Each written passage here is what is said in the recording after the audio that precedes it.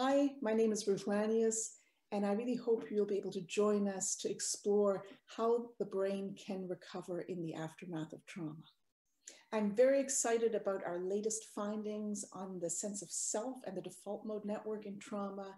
We've recently found that the default mode network or the sense of self may actually come online after individuals are exposed to threat, which may include reckless behavior or re-engaging in the trauma over and over again or reenacting the trauma.